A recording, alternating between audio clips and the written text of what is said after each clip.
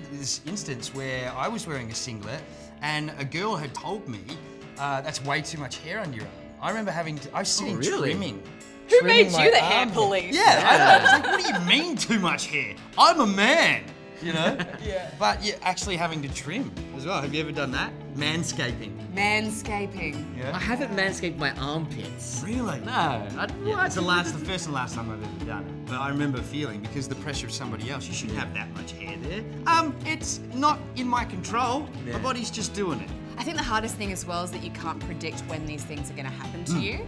So even something like body odor, you know, when you're a kid, you don't really sweat, or you do, but you doesn't really smell that bad. But as you get older and you go into puberty, you start to sweat a bit. Yep. And I remember I was just like out for a day at the shops with my mum, and I was a kid, and I was What running is that around. smell? Yeah, I got home at the end of that day, and my dad gave me a hug, and he was like, "So I think it's probably time you start wearing some deodorant."